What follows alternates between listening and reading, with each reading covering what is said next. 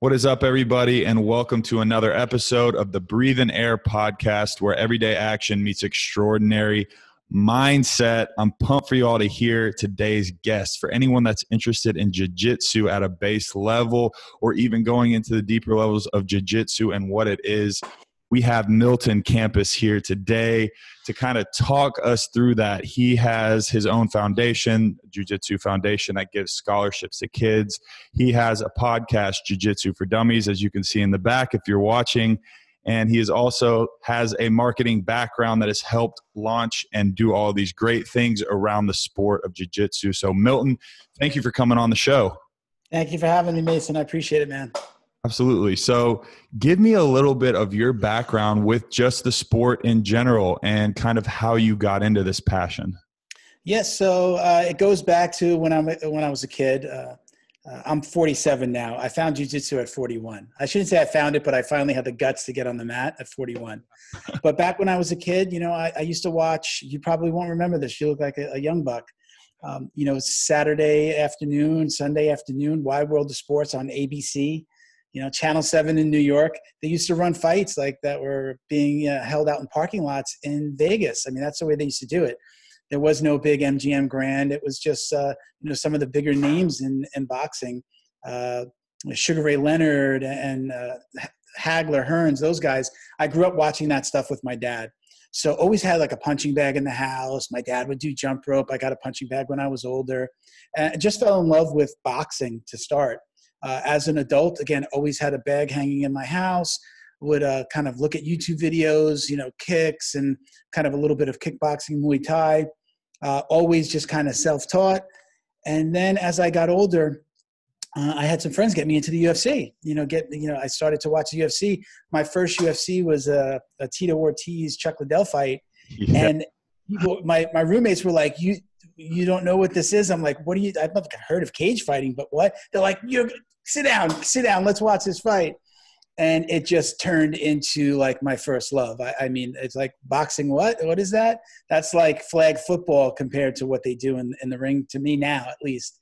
Still a fan, but more of a fan of the UFC. So just years of watching, I just always wanted, I wrestled a little bit in junior high, and I just wanted to get on the mat. I wanted to learn those things. And I just always said, I got to get in better shape. I need to be more flexible.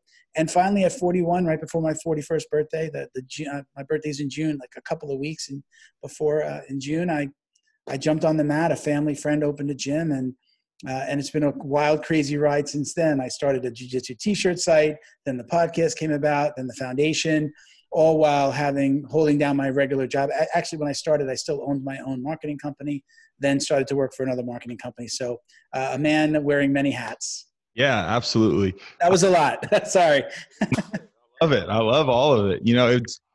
Remember back when Blockbuster was a thing. I think it's basically been now I think they're gone. But yeah, Blockbuster was a thing. You had to go in, rent their DVDs out. I remember that was the first time I saw UFC fights. Me and my dad would get the old Gracie fights, like way back. So, and then obviously the love for that, continued with Tito and Chuck Liddell and, all those big time names that, Shogun Rua, I loved him too. Just guys that, you watch the sport now compared to then, and obviously it's blown up now. And Dana White's done an incredible job over there. But I was actually doing some digging on like the base, like the background of jiu-jitsu, where it came from. And it actually broke. I thought this was pretty interesting. I'm sure you know all of this, but for our listeners, it broke. I hope I do. I better do it. My friends are going to kill me. So it derives from the Japanese word Ju, J-U, which means gentle, and then jitsu, which means art. So art. And we look at this sport as, a lot of people look at the sport as, this is a violent sport. We think of UFC, we think of fighting, but in reality, it really is an art. So tell me a bit about the art of jiu-jitsu and kind of what that means to you. Yeah, let's talk a little bit about, and I'm going to do my best to do it justice. And I'm going to kind of like real quick overview. Jiu-jitsu really stemmed from judo. Judo was brought over to Brazil brought to South America, specifically Brazil, in the early 1900s. Kind of jiu-jitsu was born from that. There's the Jiu-Jitsu, Ju-Jitsu, that is more of the Japanese style, which is a little bit more stand-up with the throws, striking, along with the ground game. When it went to Brazil, the Gracies took it and really turned it into more of ground fighting, the grappling side. And therein lies that gentle art. The gentle art is, for us, when I go to train, we're not striking. Unless I'm going to an MMA class, which I haven't done in quite some time, we are grappling on the ground. Sometimes we start from the ground. Maybe we do throws and takedowns. But other than the takedown, the hardest hit you're going to get is that takedown. So that gentle art stems from, it's about subduing your opponent, potentially having to break a limb, choke somebody out, if you want to call that gentle. But it's more about subduing somebody. I'm confident enough that if I was in a situation where somebody was trying to strike me, I tell people who don't really understand it, all we want as jiu-jitsu practitioners is to get our hands on our opponent. If I can grab you, that's why we still train in a gi. We do no gi like what you would see in the ring at UFC, we wear rash guards and shorts. But I do both. So when you train in a gi, it's all about grabbing, like your shirt right there. I would go for like your collar and maybe the sleeve. And if I can control you there, I just need to get my hands on you. And if you don't know jiu-jitsu, I'm going to be able to, I don't care your size, I don't care how strong you are, I'm probably going to be able to maneuver myself to a good position, even if I was on bottom. So, for us, it's a little bit more about subduing the attacker or opponent, and a little less about trying to knock somebody out. Those of us in this world who also train MMA or do stand up, Muay Thai, kickboxing, whatever you want to call it, there's a mix. We would call that would be like an MMA class. You would call that an MMA class. Usually most schools do Monday, Wednesday, Friday is jiu-jitsu, and then Tuesday, Thursday is going to be stand-up with an MMA class. So it's like you're usually wearing small gloves so that you can do your jiu-jitsu, but you're starting with stand-up with takedowns into ground striking and jiu-jitsu. So that, that's kind of the difference. For me, again, I'm 47 now. I consider myself a hobbyist. I've got younger friends that train and compete. There are lots of tournaments every single weekend for jiu-jitsu, believe it or not. You wouldn't know until you're in the world that there's a competition going on somewhere in the world, probably 10 competitions going on any given Saturday in different parts of the world. So, everybody has their kind of own path with jiu-jitsu. For me at my age, it's more about the exercise. It's more about the self-defense aspects. I love helping and talking about it. But when I'm doing it, I'm not doing it with the intent to ever step in a ring. I'm not doing it with the intent of getting on the mat, although I promised myself I would do a tournament at every belt level. I'm a purple belt, so I'm at like my third level. It's white, blue, purple, brown, and then black. So, I promised myself, I did get on the mat at purple, so now I got to do brown and black. I would love to, if I was retired from my regular job, you really need to train a ton to even do these amateur events. So that's where I am. But, again, at the end of the day, everyone has their own journey with jiu-jitsu. A lot of, for kids, we'll start kids as young as 4, and you play jiu-jitsu with them. You have to be playful with them. Some coaches are a little bit more strict, but as you start to go up in age, everybody has a different reason for doing it. It could be, the little kid is usually doing it because mom and dad want to get him into an after-school program. The teenager might be doing it because he's getting bullied at school. Teenager might be getting into it because he's the bully in school. And the parents, and I've actually have a good example of that situation happen with one of my co-hosts and his son, and the kid that tried to bully him. And then as you get into the adults, there's, men, women, and adults. Everybody has their reason for doing it. Mine was never to compete. Mine was I wanted to study the art. I truly wanted to learn. Yeah. I think, that's where I am in my journey. Yeah, absolutely. I think that it's so cool that it can encompass so many different types of people, types of reasons. And like you said, it could be the kid that's getting bullied or the one that was bullying and he needs to get humbled on the. Yeah. I'll tell you what, if I lined up just in regular clothes, if you were coming out, we were going to go have a beer, and I invited 10 friends, 5 of them did jiu-jitsu and 5 of them did not. Believe me, you wouldn't, other than maybe the ears, you'll see the cauliflower ears on some of them. you would not be able to pick out who does jiu-jitsu and who doesn't. Right. I train with real estate agents. I train with accountants. I'm a marketing guy. I train with cooks, chefs, waitresses, bartenders. It's all over the map.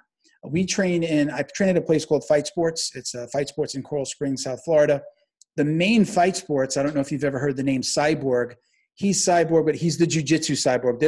There are some MMA Cyborgs. This is Roberto Cyborg Abreu, who owns the Fight Sports system, and then you're essentially an affiliate or like a franchise of his location. So my school is a franchise.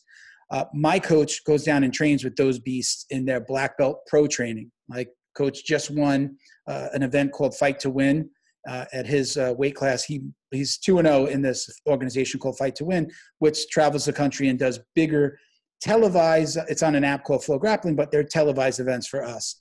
So again, everybody has he's a gym owner, but he's also doing that to not only, test himself, but to promote the school. So like everybody has a different reason. A woman might do it because she's feeling threatened by a man or has been attacked or sexually assaulted. And again, my world of between the podcast, I'm an ambassador for We Defy. So we definitely try to promote it amongst kids, especially with the foundation. Yep. And then I'm also an ambassador for the We Defy Foundation, where we try to spread the word on its health benefits for combat wounded veterans specifically. So again, it's just all across the map. We say jiu-jitsu is for everyone. We have 80-year-old, people getting belts. We have there's a jiu-jitsu grandma. You can check her out on Instagram. She calls herself the jiu-jitsu grandma, and she just did a couple of tournaments this past year, and she has her blue belt. Oh. So again, it's just a different level. That woman doesn't expect that she's going to step on the mat with me or Cyborg or my coach, but it's working for her. And for most of us, it's exercise, self-defense, stress release and relief. After a long day, you get to literally go and choke somebody, and it's okay. And then they're your friend, and you might get a beer with them after. It's that amazing of a sport, much different than other martial arts. And I won't talk bad about any other martial arts. It's just our martial art. We fight in every class. We don't break boards. We don't hit pads. We are fighting without punching. We are fighting each other and trying to strangle each other, at least for a half hour in every 1 hour class. Hey. So it's much, much different than most of the other martial arts. Yeah, I think it's so unique in that aspect of it too, that you guys are, when you're there, you are performing the art. There is obviously a lot of techniques and little things that go into that. But like you said, the stress relief, the fitness, and then the mental side of it. What have you seen benefit-wise on the mental aspect of this? For me, it doesn't matter how bad of a day I had. At least for a few hours after class, you've let it all go.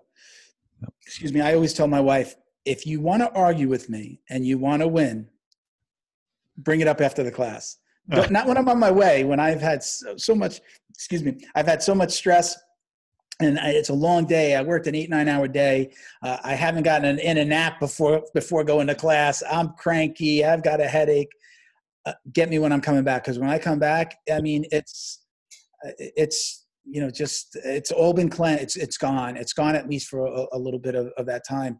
For a lot of us, there was a company that put out a t-shirt during the pandemic now that said, jiu-jitsu is not a crime because of the schools getting closed down. And some of our most famous gym owners and competitors who own gyms literally had to shut down, close their doors, not close their doors for the pandemic, shut down, closed down, could not get their landlords to give them a deal or to hold off on rent. So, it's this amazing look. A guy that gets angry and punches a wall, we all know that. And maybe we've even been that guy. I've been that guy. That moment that you punch that wall and either you hurt your fist or you get it out. And now you're looking at the hole and going, I got to patch this hole now. That in a different way. You've punched that wall because you needed to release something. And you feel better after you did it. Your hand might hurt, but you feel maybe you weren't right for doing it. And I'm not telling people to start punching walls. But that feeling of release is what we get on the mat in jiu-jitsu. A lot of guys, they'll miss the warm-ups and maybe because it's warm-ups, drill, and then fight.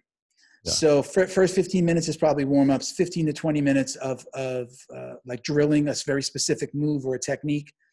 And then it usually moves to, okay, it's going to be 20 to a half hour, and you could say longer than the hour, but of at least that of actual sparring and fighting, what we call it rolling. Yeah. So, that we need that. When you don't have that, it drives you crazy. I mean, you miss it. You just imagine training every day for 6 years, or like training 3 days a week for 6 years, and then it's taken away for this entire pandemic, 10 months.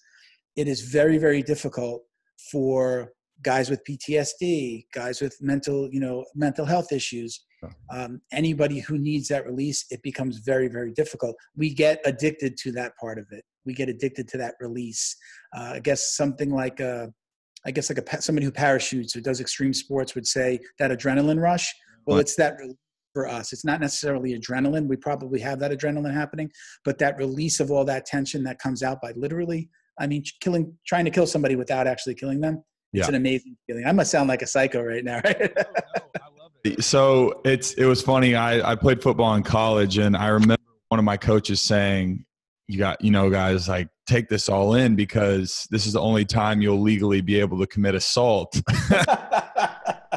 And speaking of that, I saw a video of this kid, this high school football game.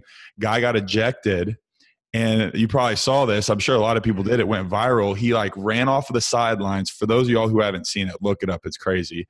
And basically just body slammed the ref. I think he got arrested too. And yeah. So not his first incident, by the way. That was the second time he's done something like that. Apparently it happened on the soccer field as well. I don't know if I did not see the video, but I saw a breakdown of the video. So people would look at him and go, this kid needs to be in jail, or I look at him and say, again, I do jiu-jitsu, so I know the effects. He needs jiu-jitsu. He needs a release for that. Now the football is probably the release, and there might be something more going on there. Yeah. But somebody like that, again, I'll tell you the story about my friend's, his son's bully at school. Yeah. But a guy like that, he needs that release. Maybe he's not getting it completely from football.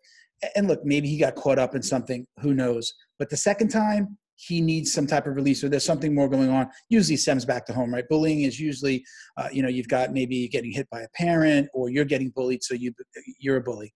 Again, I'm 47 now. I have got lots of regrets about kids that I bullied, but most of the time it was because I was being bullied. So I was being bullied by somebody, crap rolls downhill, right? And I would bully somebody who was weaker than me. And in that moment, it makes you feel good, but looking back on it, I don't feel good about ever doing it. And, right. So I'll tell you this quick story. So one of my co-hosts, his name is Mauricio.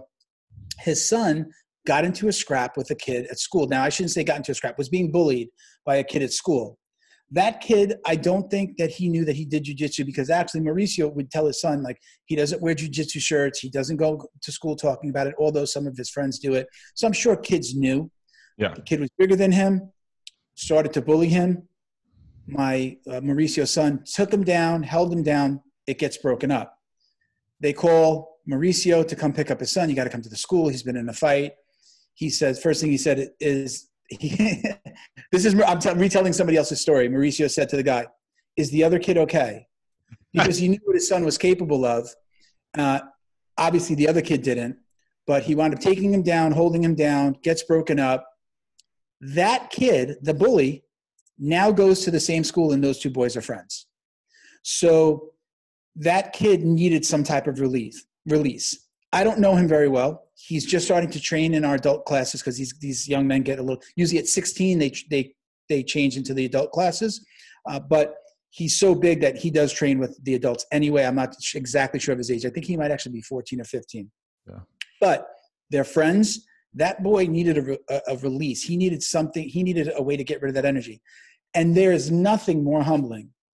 And we love doing this in jiu-jitsu. I know many stories of this happening where somebody comes in, they're talking a big game. We all do. Hey, well, what do you do? Yeah, well, I like the UFC. I did that to my coach. Well, what do you know about jiu-jitsu? Well, I watch a lot of UFC, so I kind of know the moves. I wrestled a little in high school. We all want to act like we know something. And then he proceeds to strangle me in 20 different ways. Well, you take a bully and you put him on a mat. There's nothing more humbling than you putting that kid on a mat with a girl of equal size, same age, and she manhandles him, or maybe not manhandles him, but all of a sudden arm bars him or puts him in a choke. Mm-hmm. That moment, you can almost always see it. You can almost take a picture, like a mental picture. You see the look on that boy's face, or that man, because this happens with adults too. You take a mental picture of that person in that moment, and it's holy crap. Now, it's holy crap, and they go one of two ways. Either they go, hell no, I'm not going to let this girl beat me up, and they never come back. Or they go, I must learn more. I need to know what the heck she just did. Exactly. Boom, right? Mind blown. I need to know what she did, how she did it. I want more. I say this. I shouldn't say we say this in jiu-jitsu. I say this. You either love jiu-jitsu or you hate jiu-jitsu. I happened to fall into the category. I fell in love with it so much that I had to know more. 2 hours of training a day for my first couple of years, 5 days a week, open mats on the weekend, getting with my coach and going to other schools and training for hours on the weekend.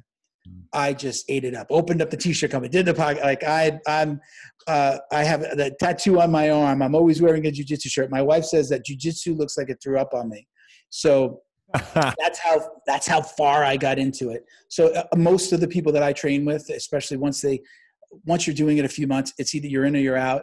And most people wind up getting, a little obsessed with it, because it's just when you start to learn, at white belt to blue belt, you start to learn, you're like so excited. Then you get to like a blue belt, and then the higher belts really start giving it to you. They weren't giving it to you as a white belt. They were teaching you.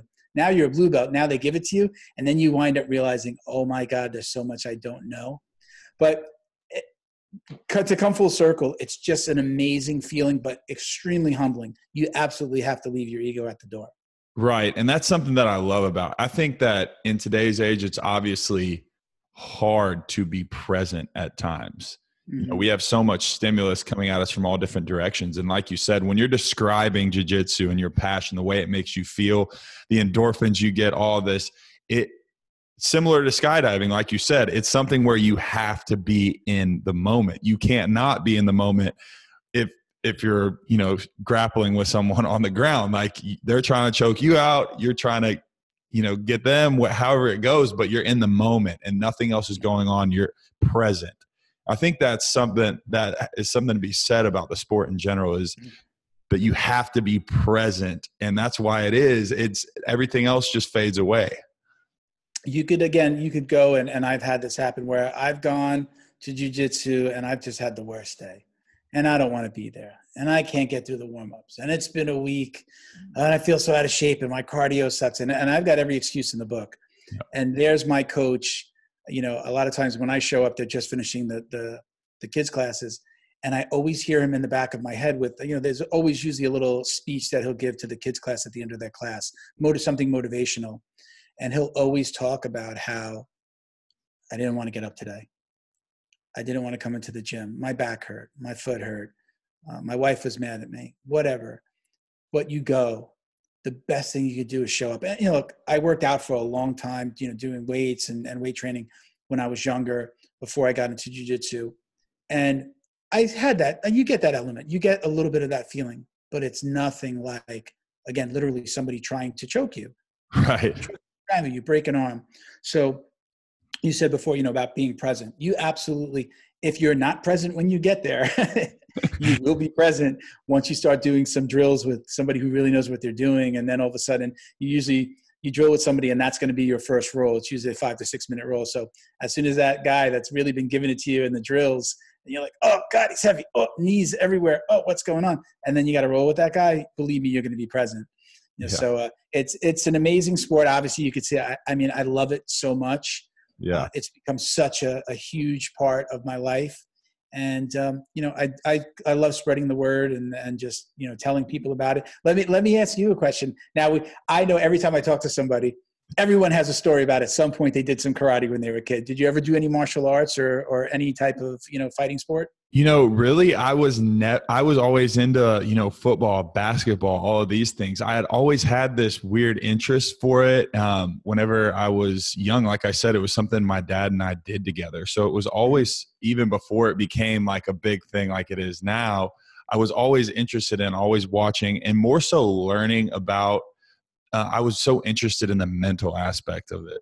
And not necessarily the fighting side of things, because during wrestling I was doing basketball or football, or how that turned out. But honestly, I have no physical fighting background. And yeah. Did you wrestle? You just said you wrestled?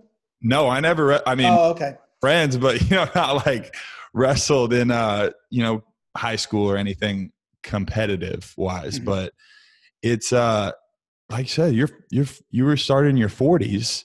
I mean, to anyone listening, there's no excuses to not be able to start. If you're a man, woman, if you're old, young, 80 years old, that's incredible. So let me tell you this. You bring up an interesting point, and again, I preach this all the time.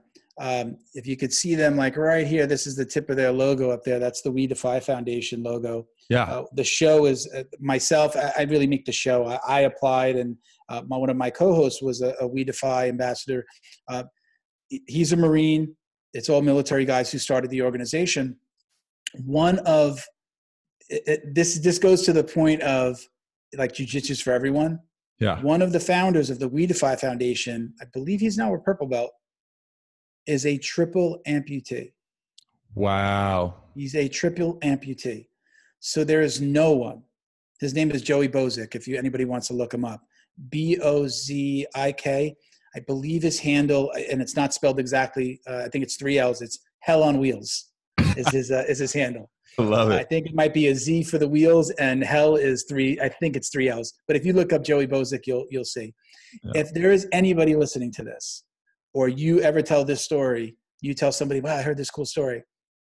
That when you don't want to get out of bed in the morning because you're a little tired, when you don't want to get on the mat, or you don't want to go shoot some hoops, or somebody, your girlfriend, your boyfriend, your whoever is trying to get you out of bed in the morning and do something. Remember that there's a guy with one arm that is probably getting ready to go to jiu-jitsu practice and is probably going to be doing a tournament that weekend. So there's nothing that anybody can say like, "Oh, I'm tired." That's what I think about when I say I'm tired. I hear my coach's voice. I think about Joey.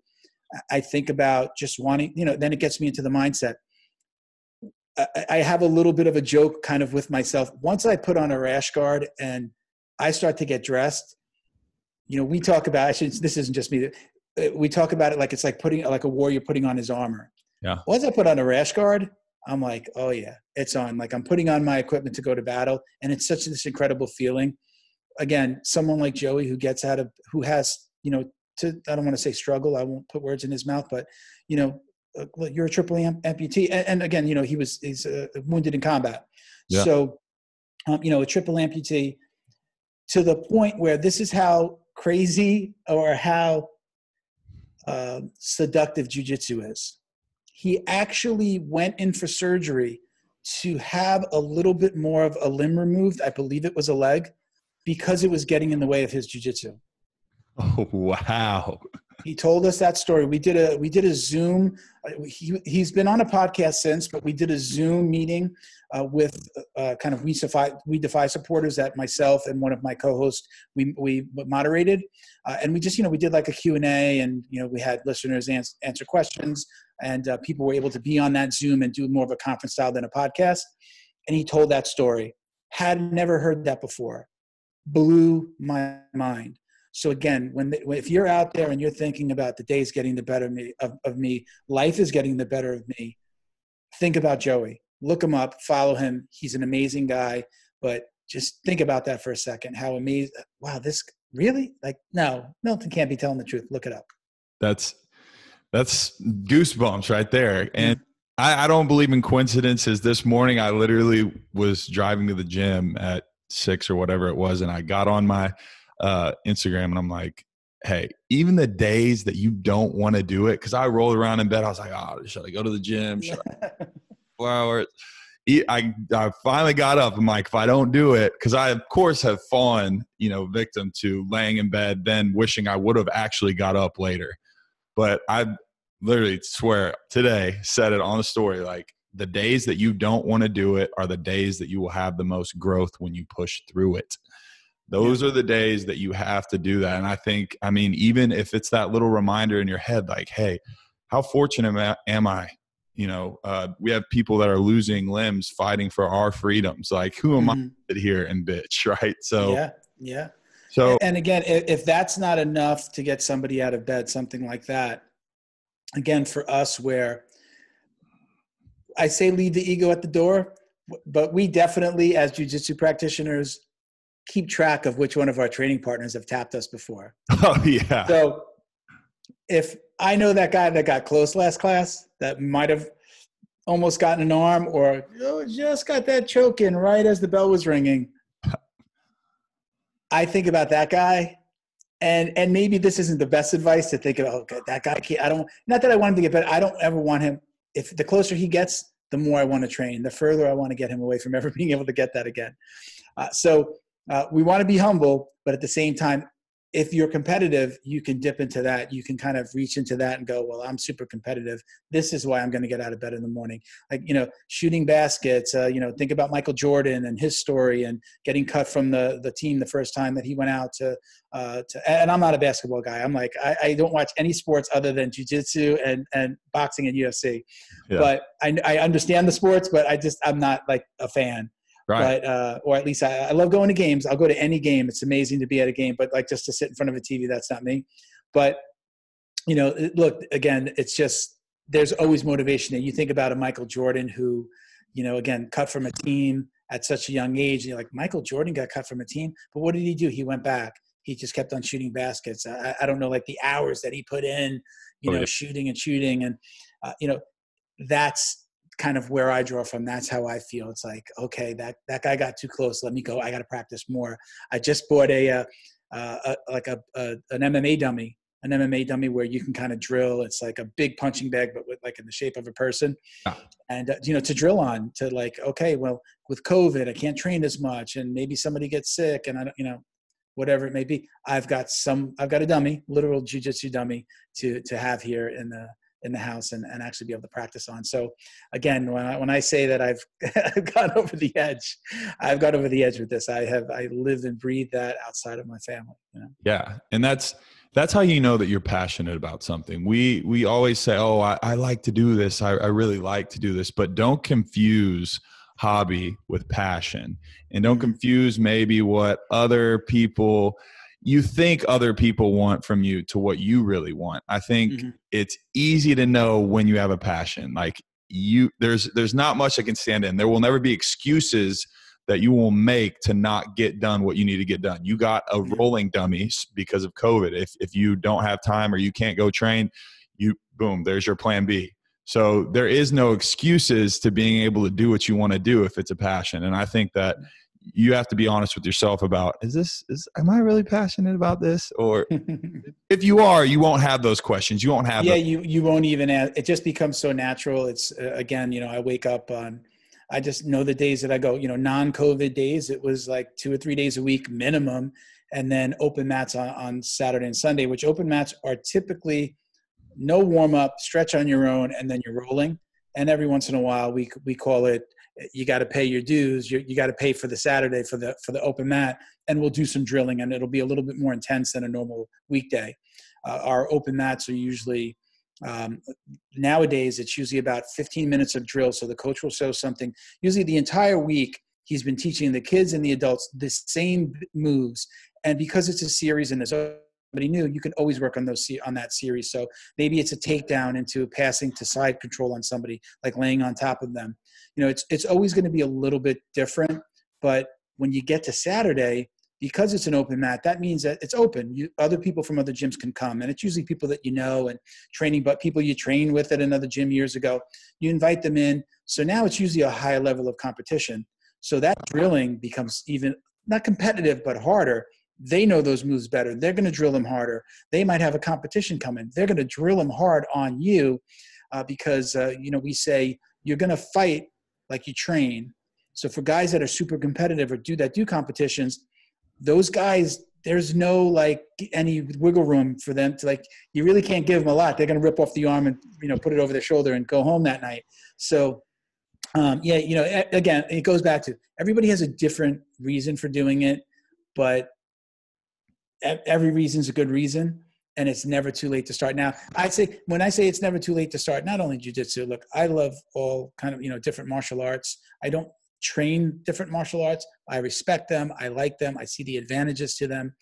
And because I know just from hitting the bag for years that I got a little bit of that release that I get in jiu-jitsu, but, usually hitting a bag. And then you start hitting somebody else. Okay, this feels better. But then again, literally choking somebody or ripping off an arm and really putting somebody in a compromising position, there's something to say. I tell at least try it once. Again, you'll love it or you'll hate it. Yeah, absolutely. I opened up the floor a little bit earlier today, actually, about some questions from our fans, about anyone who wants to ask questions, beginner level, anything. So I have a few that I think actually transition pretty well into what we were talking about. Mm-hmm. This one's from Jake, and you spoke earlier about kind of how you had a fitness background. You'd always lifted weights, got a little bit of that rush from the weightlifting. But his question is, what's an appropriate amount of strength training to combine with jiu-jitsu? Okay, that's a really good question. Did you say his name is Jake? Yep. That's a great question, Jake. And so let's talk a little bit about the flexibility side. Usually when you're really muscular, you don't have a lot of flexibility. If you've seen even one UFC fight, you've seen a guy holding guys on his back, another guy's holding his legs literally over his head and he's punching him in the face. Besides the punching part in jiu-jitsu, that does happen. We actually train and we roll over our backs and we fall on the floor, roll over our backs. So we do different drills like that. So if you do heavy lifting, you wind up being less flexible on the mat. You're carrying more weight. You typically tire faster. So guys that come in, and again, I smile because we know in the gym, when we see that big meathead come in, a big muscle-bound dude come in, because I'm 230 and I'm usually one of the bigger guys in my class, even for any age, I usually have the I usually get that guy. I have the luxury of rolling with that guy for the first time he's ever rolled, and he's all, we call it being spazzy. But they'll learn quickly that strength isn't everything. Okay, yeah, he might be able to hold me down, but eventually he's going to make a mistake, and I'm going to get a wrist lock, I'm going to get an arm bar, I'm going to get something. So to answer Jake's question, for jiu-jitsu, I would say it's a little bit more about lower weights, higher reps, right? Where you get a little bit more lean. You'll be strong but lean versus trying to put on muscle mass. Again, ever since UFC brought on USADA and they do, testing for banned substances, you see these guys, like the biggest guys, come into the ring. Like Brock Lesnar's a good example that more people would know, probably not just from the UFC, but from the WWE. Yeah, they always have to give him like 4 months notice so that he can come off of whatever he's taking, so that he can test and pass USADA and pass the USADA test. Plus, they usually kind of give it to him really, really at the last minute. Like they're not just showing up at his house while he's training. They're letting him wean himself off of whatever he's taking. So you'll notice he always comes into the UFC a little bit smaller. It's not because he wants to take the weight off. It's because he's not, he's not using the things that he does. But a guy like him, you see him all crazy. Jiu-jitsu guys, we love those guys. We love those guys that are big and bulky because we also know, again, because we're not striking, so this is very specific to jiu-jitsu. I know I just have to let him tire out. I know how to protect myself from the bottom, keep him away, but I'm going to let him get tired, and then I'm going to pounce. So again, high reps for strength, not for building mass. If you want to build mass, jiu-jitsu is probably not going to be the right sport for you. Boxing isn't going to be the right sport. No, none of the martial arts are going to probably be good for you because you are going to tire very, very quickly. Yeah, I think it was McGregor. Yeah, it was the McGregor fight a little while ago when he came. I think it was when he went up to 170, and he's usually 155. Went up to 170 to fight Diaz. Yeah. And he took the fight a little last notice, put on, 15 pounds, was saying, I'm eating steaks for breakfast, and then he went in there and exactly what I was afraid of happened, and he tired out, and, Diaz just ended up. He's admitted since that fight that he was drinking his, that proper 12. What is his liquor? Is it called proper 12 or? Yeah. So, yeah, I've seen some interviews where he's actually admitted to, okay, I not only was eating the steaks, but I didn't take it as seriously. But, that brings up a good point. Like, again, big UFC fan, going to watch the fights this weekend. I got to look at the entire card, but I know there was some good fights on there. Mackenzie Dern, who's a world champion jiu-jitsu fighter, has transitioned into MMA, so she's on that card. That's one reason alone for me to want to see it, because she's been doing really good. Just had a kid last year, and she's back into the UFC like in 4 months. But guys like McGregor and some of these guys that are fighting like catch weight fights now are finding that it's better to walk into the ring at your walking around weight. Maybe, okay, if your walking around weight is 185, 175, because you're just going to probably naturally lose those 10 pounds in your camp, versus having to diet and get it down. And, so those guys are finding more success and coming out of those fights saying, I never felt better. I had never felt better than fighting at that weight. So you're seeing a lot more of that. And I'm not sure, how many people know about this, but I mean, the UFC has really integrated a week of strategy where they are monitoring their weight. And if they feel like they've got to cut too much weight at the last minute, and I don't know that they've done it a lot, but they have done it, where they'll call off a fight or put somebody else in because somebody is just so far over the weight that they're going to have to hurt their body to get down to the weight, to make weight, that they've instituted this plan where they check on you, have doctors. You have to check in with the doctor the entire week of. So gone are the days of trying to cut 20 pounds in 2 days. It just don't let you do it anymore. Yeah, it's kind of freakish seeing cutting weight is a weird thing. I remember some of my friends wrestled. Like I said, I didn't wrestle, but watching some of them cut, seeing some of these guys, even when they come to the weigh-ins, and just the facial structure, the way they look, it's just like, well, you don't look healthy. Yeah, very drawn out. When I wrestled only in junior high. I think it was 7th and 8th grade. Then I transitioned to football. I wasn't good at either of those things, by the way. But when I wrestled, I did have to make weight. Even if we weren't going to be a starter, you had to make weight. I used to wrap my stomach with saran wrap.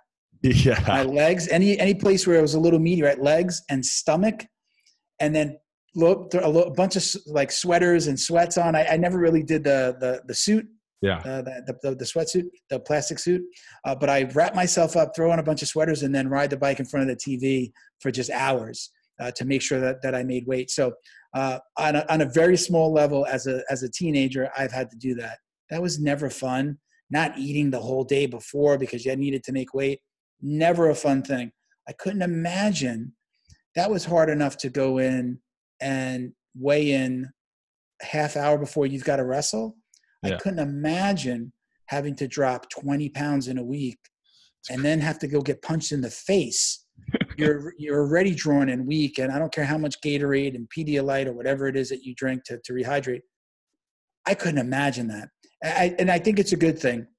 I think it's a good thing that they've instituted a lot of these rules. Now, there are times where they let these fighters go. The UFC ultimately is a company, and they get to make their own rules. So every once in a while, you see a guy that's over by half a pound. I don't know if you've seen any of these videos where they move the little weight over on the scale. They move it so quick. Oh yeah, he's in, he's good. And then they get rid of it because they're not going to cancel that money fight, right? They just throw it off to the side. Yeah, he's good. But and they move it before the cameras can even get a picture or really even zoom in. But I'm glad that they have, for the safety of the fighters, that they've been doing more about that.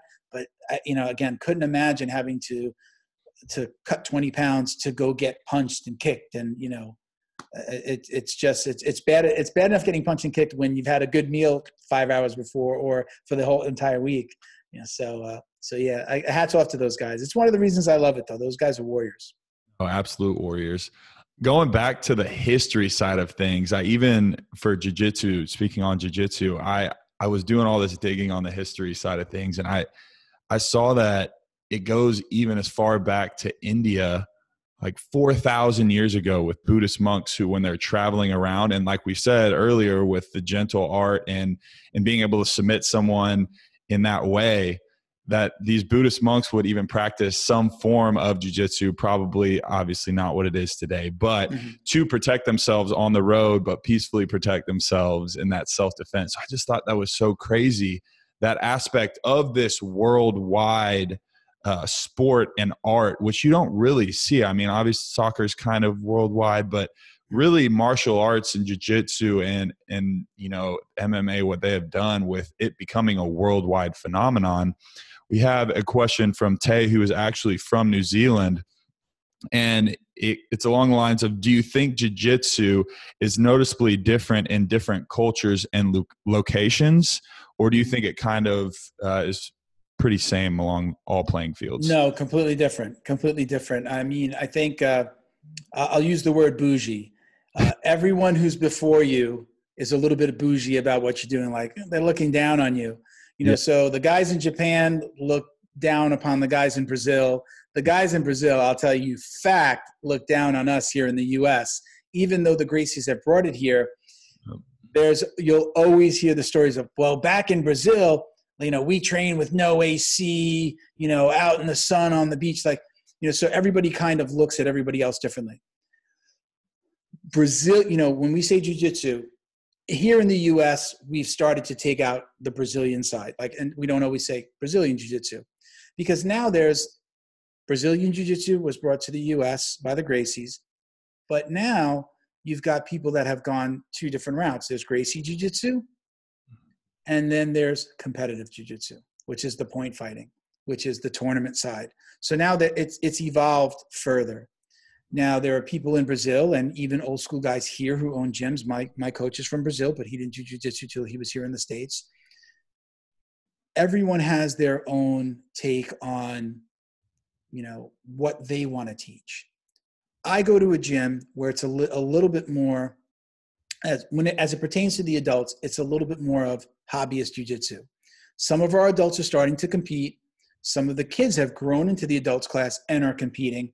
And that's a good evolution of any school. You got a lot of kids that start. Those kids are with you for years. They grow into men and they want to compete. Again, my school was almost always like a hobbyist school. Now we've got that competition side. It is two different types of jiu-jitsu.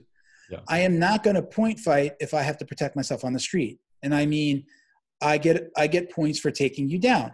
I get points for moving to the side, to your side. I get points for getting my knee over and mounting you. I get points for getting your back. I don't have to submit you, but right there, I amass points. So there are schools that teach that side.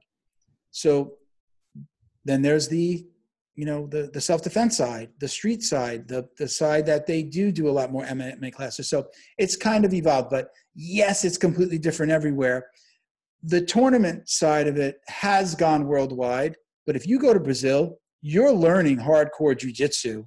Yeah. It just so happens that you're going to learn the point system, as opposed to there are people here in the U.S. who have only ever trained to compete. When I was a white belt, my coach, by this time I was 41. I did my first tournament. I was still 41. 6 months in, I went to my coach and I said, I want to do the local competition that's coming. And his eyes, he was a competitor. His eyes went like this. And he goes, well, we have to change the way we train. And it completely changed because I didn't understand that I had knee on belly is so many points. Like if I take somebody's back versus what we were doing was learning moves and learning more of self-defense, street jiu-jitsu. He was in law enforcement. How do you subdue somebody? How do you hold somebody? And it just completely changed and went a whole nother route. And then I learned. So every school makes that decision, whether it's because that's just where the coach comes from in their background, or, it's necessary because you have certain students that want to go a certain route. You might have a class. We've done the occasional class or, like after a regular class where they'll do like a law enforcement class where, holds and how do you grab somebody? How do you get the cuffs on? How would I hold them here? And that in of itself is a whole conversation to have with everything that's happened in the U.S. this last year or last few years, where police just don't know how to subdue somebody and they have to use the gun instead of being able to calm somebody down and hold them down. So, yeah, it's different everywhere, but I don't think you'll have any two people that'll agree on what the best jiu-jitsu is. We actually did a podcast episode of street jiu-jitsu versus competition jiu-jitsu. It was one of our most downloaded episodes because people wanted to hear, well, what was your take? Again, it's different for everyone. Just like you might be a basketball guy, I do jiu-jitsu, my daughter does soccer. Like, everybody has their own thing. There's that inside of jiu-jitsu, competitive self-defense. I want to, be able to beat somebody in the ring. So we all have our reason. Absolutely. Well, Milton, you have a wide variety of things that you've done. Like you said, jiu-jitsu is this passion that came on later in life. You have the marketing background. You have the podcast and the We Defy Foundation and all of these different things. And to a lot of people, that seems success, like success. We hear this word a lot as success. And whether it's success in jiu-jitsu or success in life or relationships, what is your definition of success? And in just general terms, what is success to you? That's I grapple with that question every day. I do my own mental jujitsu with that question every single day. It's very difficult. I've been doing sales, some form of sales, since I was in my early 20s. I was a stockbroker in New York, moved to Florida to work for a company down here, got into marketing. It's been difficult. I was having this conversation with my wife last night, actually, and I've always said my career has never been the company I worked for. My career, I'm a salesman. That's my career. Yeah. I could sell anything, anywhere. Give me 3 facts, and I feel like I can get on the phone and do it. I happen to love where I work, and I love marketing because I love helping companies start from nothing or, giving them a roadmap and having them follow that roadmap to success. Success for me, though, I'm again really literally grappling with that now. Is success more time with my family? Is success more money in the bank? Is success being able to hire people to run the company and I can go sip margaritas on the beach? I think it's kind of a little bit all of the above, but I can tell you that I walked away from a job. Everybody thought I was successful. I was making almost $200,000 a year. I was the vice president of a moving brokerage. We would basically, set up somebody's entire move, give them a quote, set up the move the car, maybe an animal's got to go on a plane, like literally do everything for them. And again, moved up in the organization within just 4 years, was the VP of the company. Everybody else gauged that success on the car that I drove, the apartment that I lived in, where it was, condo on the beach. Everybody looked at that. But I was miserable. I walked away from that job to run my first t-shirt company, which I overlapped. I knew that I was going to leave and I needed something. So I started making funny t-shirts. That made me happy. At that point, I felt success. Now that didn't work out, but I would drive to work in the morning when I worked for that moving company.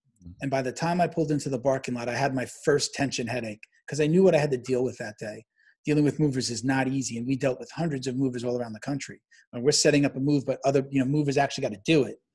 So it's definitely not just money. That has to be part of it, or you're going to be living in a box under a bridge. But I think success to me is a happy medium. Money, family, and what I'm realizing more now, more than ever, is time. We didn't talk about this, but I had a heart attack a couple of years ago. Wow. So yeah, I had a heart attack. I have 4 stents. They do a catheter and they go into your heart and they actually put these, 4 mesh stents. Yeah. And ever since then, I realized the most valuable thing that I have is my time. I'll tell, growing up, my dad used to change the oil in the car. He'd do the brakes, right? Old school guy. For me, that's a whole day of work. I want to take my car. It's not that I want to spend the money or I think I have lots of money. The time that I can gain from having somebody do that for me is just like one example of how valuable I feel my time is. I'm always multitasking. I could be on a sale on the phone and I'm on my phone answering another email. I could be on my computer and on the work phone, and then be on my phone doing something else, sending an email to another client, just doing something.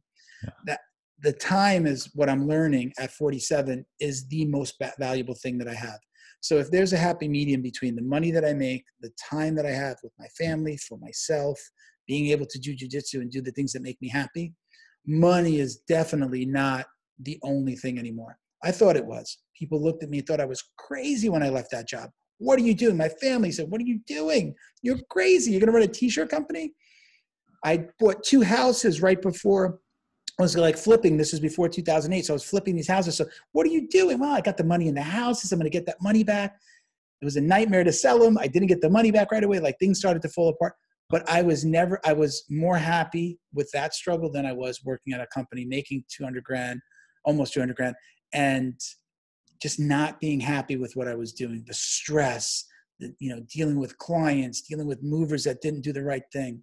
So if there is an answer in there, the answer is I'm still learning, but I'm starting to learn the balance side. And if my wife can hear me in the other room, she's probably going, balance? He doesn't.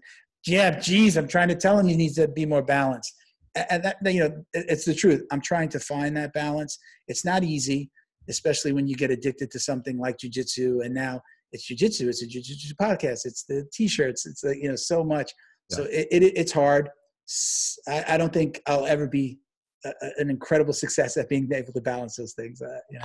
I think that's that balance, that chi or whatever we want to call it, is something that we all are continuously searching for. There's things when you ask that question, and when I think of the question, it's like, yeah, that may be how it is now, but 10 years from now, that may change. But I think one thing that will never change, and you mentioned it, is time. Like, I think that is our most valuable commodity, and you definitely can attest to that with having a heart attack. So, I mean, that's definitely something that will always be on my mind. But I think I kind of almost think, there's people will say something along the lines of like, it's the journey. We do say that a lot in jiu-jitsu. It's the journey. Like every time, like every belt, like I tell, one of the things that we do on the Jiu Jitsu Dummies podcast is we give a lot of advice to the younger guys. It was the reason why we did it.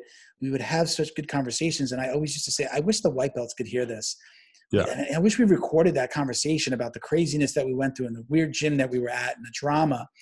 And really wish that we can tell those guys, that thing, that like what we went through. So, there's always that, there's always that element of enjoying the journey. It's every belt. When you're a white belt, you just want to be a blue belt so bad. You want respect. You want to be able to show it. When you get to blue belt, it's like it got hard, and now they're really beating up on me. I didn't know it was going to be this hard. When you get to purple, you're going like, now it's on. Now it's serious, because I might be doing the warm-ups. I might run a class. I might have to teach. I might be the guy that they bring in a black belt from another gym, or you got a visitor. Hey, you're maybe the ranking belt.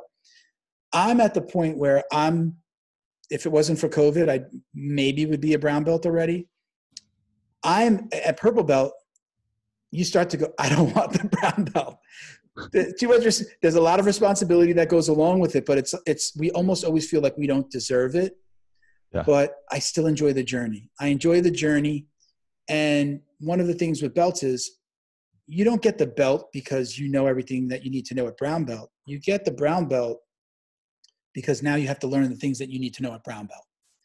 And the same thing with black. People are like, I got the black belt. Okay, that's it. Hang it up. That never happens. If you can still get on the mat, you get your black belt. I see the posts every day. They get their black belt and they say, and now the journey begins. Because you are the white belt of new black belts. There is so much more expected of you.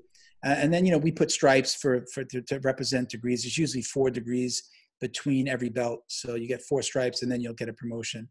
So it's usually, if you train a lot, it's like every 6 months you should be getting a stripe. Every couple of years you get a new belt. But yeah, there's this, right now for me, like I'm good being a purple belt.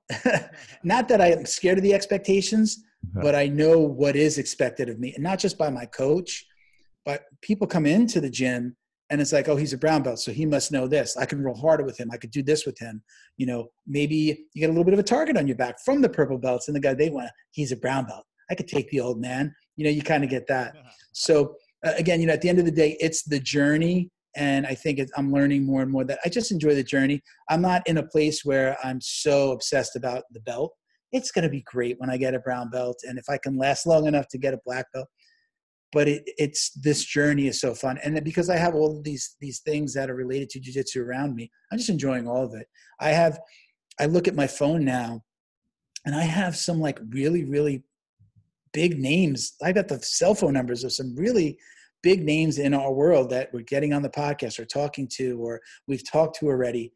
That's amazing. So that's part of my jiu-jitsu journey. It's not just what I learn on the mat anymore. I'm an ambassador, you know, not only for We Defy, I'm an ambassador for jiu-jitsu. So I love having these conversations. Again, thank you for having me. And I think you can see, I could talk about this all day.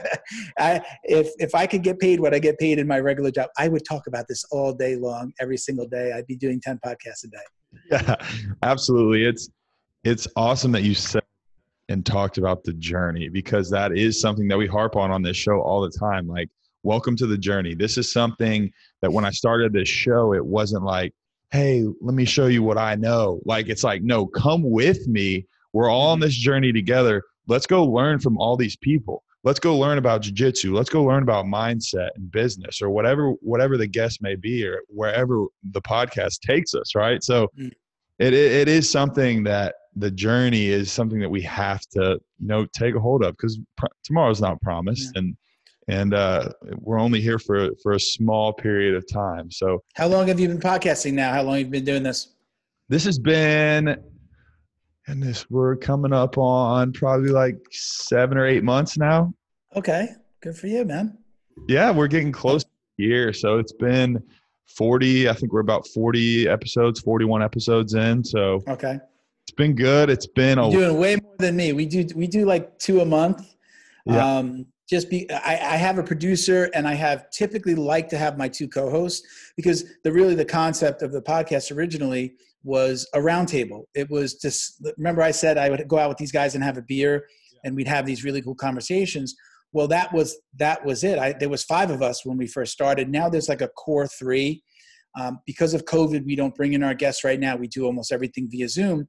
But when we did do it, and that was the most fun, because it was just us sitting around, maybe drinking some beers on that show, whatever it may be, and talking about jiu-jitsu. So I wasn't always the guy just talking about my journey, but we were having these discussions about, you know, I've got one co-host is a black belt, one is a blue belt, I'm purple, the guest might be a brown, and you're just getting all of this different advice, and maybe sometimes reminiscing about where we were, but at the end of the day, enjoying the journey.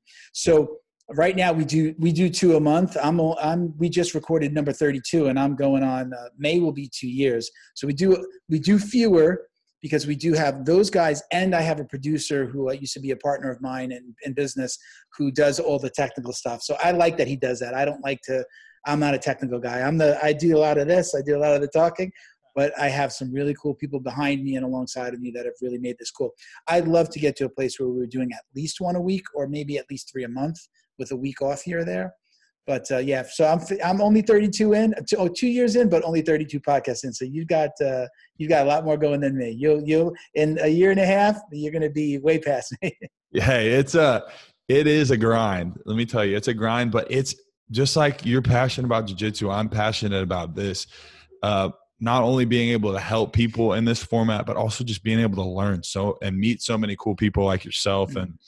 And I really appreciate you coming on, Milton. It's been an incredible conversation. And we talked a little bit about the podcast, Jiu Jitsu for Dummies, right? Jiu-jitsu. It's really Jiu Jitsu Dummies. We don't want to get in trouble with the For Dummies company. Right. Jiu Jitsu Dummies. And is that the Instagram tag? Where can everyone find you? You can find us everywhere at Jiu Jitsu Dummies. We have other pages for the foundation and some of the other things we do, but everything is centered around, we have a link tree in the bio. So if you click on the link in our bio at Jiu Jitsu Dummies, so it's JIU, JITSU, and then dummies spelled with IES, not with a Y. So Jiu Jitsu Dummies, you can find everything about us. You find us everywhere. And, we do both, the podcast and essentially like a video cast that, we record and launch on YouTube, again, a couple of months. Perfect. Milton, thank you so much for coming on and spreading the wealth, and obviously you're extremely passionate. I had so much fun, learned a bunch, and hope to have you on again soon sometime. Thank you, man. I'll look out for my invitation. Yeah. Appreciate you, man. Yeah. Thank you so much. Thank you for listening, everybody, to another episode of the Breathe and Air podcast. Go check Milton out. And if you're interested in jiu-jitsu, I'm sure he'd be happy to field some questions for y'all too. Yep. If you're listening on Apple Podcasts, go ahead and hit that beautiful little purple, we're talking about Purple Belt, that purple subscribe, and then leave a comment if you like today's episode. If you think somebody would get something out of this episode, if you think they would benefit from jiu-jitsu, then share it. We don't ask for much on the show, but share the wealth. If you think someone has a certain life circumstance that jiu-jitsu would really help, maybe a stress reliever, maybe for fitness, whatever it may be. Maybe you want to get your partner out of the house for a couple hours a day. Share the podcast. Thank you all so much for tuning into another episode, and have a great rest of your week.